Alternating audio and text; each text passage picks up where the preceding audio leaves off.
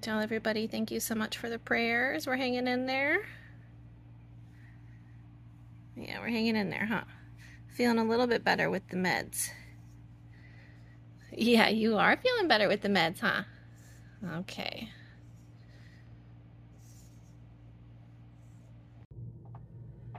Okay, y'all. So I got back lab results, radiology results. We're still waiting on valley fever. That'll be next week. Still waiting on the urinalysis. I'm sitting at my desk, at my laptop. I know there's glare on my glasses, but I'm going to go through the notes with you guys because I don't want to forget anything. And so many of you are literally like as worried as I am. So while I pull this up, I also want to say thank you for your generosity, those of you who have sent us donations. I definitely didn't ask for it or expect it, but I'm so grateful. Obviously, we had a very large unexpected vet bill yesterday for my son, but those of you who donated, thank you. You are helping with his treatment, so I appreciate that. All right, so his blood work does indicate that his cardiac condition is progressing. Not really a surprise, we knew that. His murmur progressed from a 1-2 to a 3-4 over the course of a year. It's leaning more toward a 4 now, but this is exactly why we have that cardiology appointment in 2 weeks. So not much we can do about that right now. We see the cardiologist, we'll make a move from there. His renal values have increased. I'm a little bit worried about that, but pending the cardiologist appointment, the doctor wants to put him on pimobendin, which is a heart medication. So the cardiologist will go ahead and take care of that and institute that. Again, we just gotta wait, but that's in less than 2 weeks. So, and he is currently on a cardiac diet, Hill Science Diet Senior Plus. It's a cardiac diet, but we might have to switch that up a little bit and start a renal based diet for to improve that. His blood pressure was high, but Dr. Roach kind of jokes that Wynston has white coat syndrome, which happens to a lot of people as well. It's like when you go to the doctor, you're nervous, even though like, even if nothing's really like wrong or whatever, it's just like, it's just nerve-wracking to go to the doctor, and so your blood pressure will spike.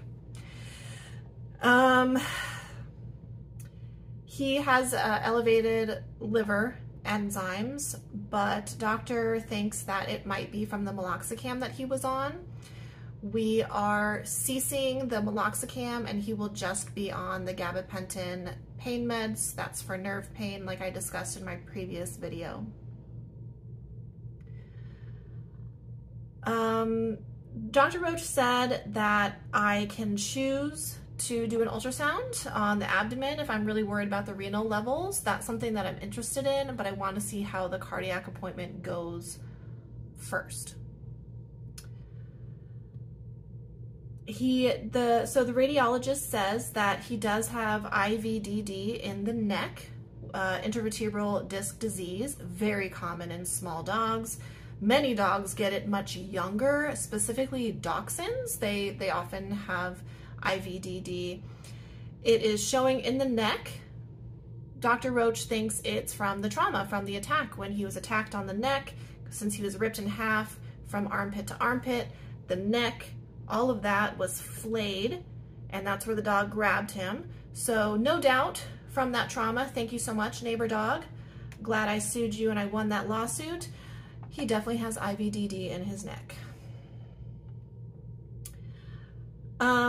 She also said, Dr. Roach and I spoke about doing potential acupuncture, a holistic treatment, like a holistic laser treatment. So that's an option for that as well. I did get the x-rays back. I plan to show them in this video and discuss them a little bit. From the radiologist, there are no aggressive bone abnormalities, so that's really good news.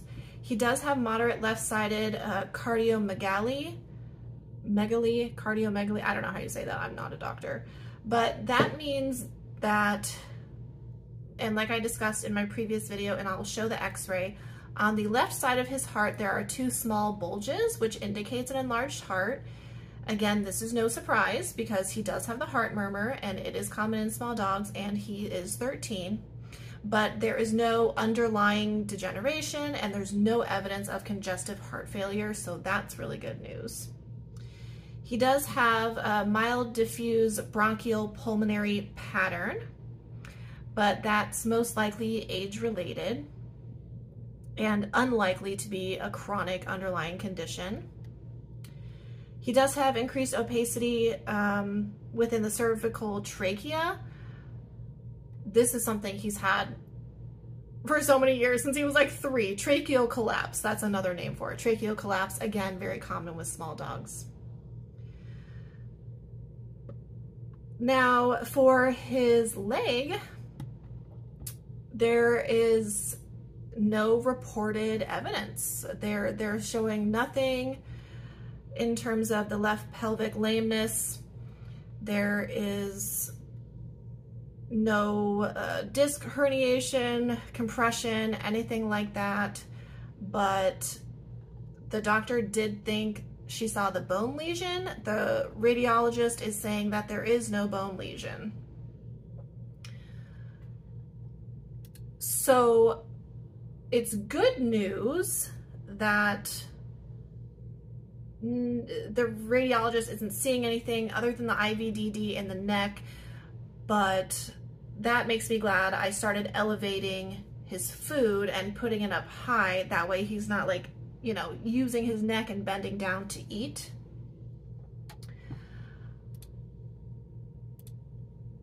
Okay, so let's recap without all this glare on my glasses.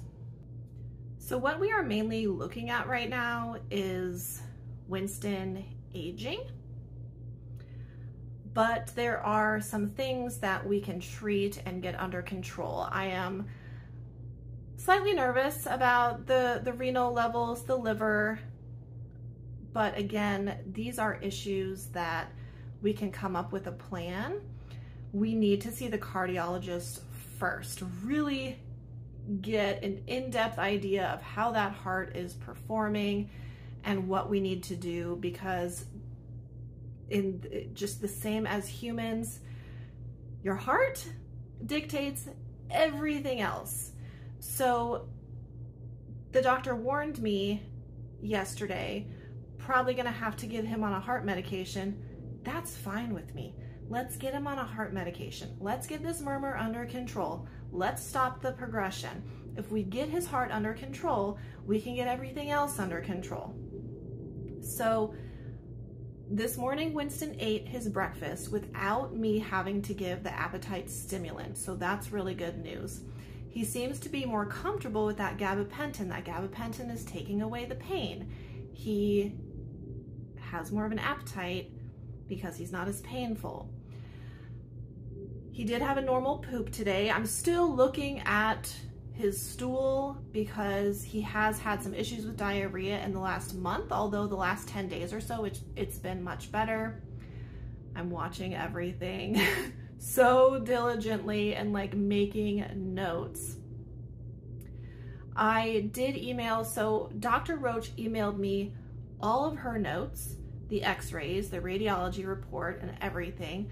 She sent me a personal email. This is what I love about her and having such a close relationship with my veterinarian, is first of all, she's not gonna bullshit me. She's gonna tell me everything. She's going to tell me everything and worse, because she wants to be honest with me and she wants to prepare me and she wants to make sure that I know all of my options and all of the potential side effects and issues and whatever that can come along with that. She lays everything out on the table for me. We are ceasing the use of the meloxicam, the anti-inflammatory, so he'll just be on the gabapentin. And I'm going to try and not give him that appetite stimulant unless he's still not eating. But so far, so good, because he seems to be more comfortable. We don't have answers on the lameness in the leg. So is it just osteoarthritis? And when he jumped off the couch and when he jumped off my mom's bed, like back in March, it's when you have osteoarthritis and you hurt a joint, especially like the left side of his body is the main attack side that he was attacked on. So that's where the nerve damage is. Like that's where the main damage is. So did he just, you know, he's flaring up the osteoarthritis when he jumps? We don't know. We don't have the valley fever results. We won't have them until next week. That is still a possibility. I am praying that's not the issue. He just has stuff going on now that he's aging. I'm trying to accept the fact and acknowledge that when a person gets into their 60s, because physiologically Winston's in his 60s, when a person gets into your 60s, you're gonna have stuff that comes up. You know, it's like, I just think about my mom and how healthy my mom is at 63 years old, but every now and then she has something come up. You know, she had something going on with her pinky. She had something going on with her foot.